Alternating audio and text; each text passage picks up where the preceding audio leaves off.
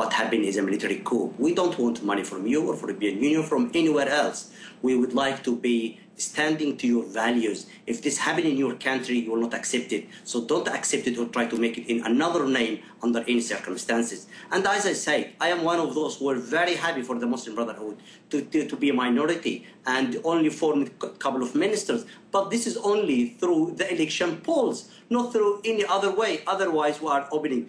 Okay, if we agree with them and anyone go to prime minister and we went for election tomorrow and we win the election and after 1 year, demonstration in the street, another military coup, we don't like it, no constitution, no parliament, another election again. What's the guarantee? What you are telling the Egyptian people? Is that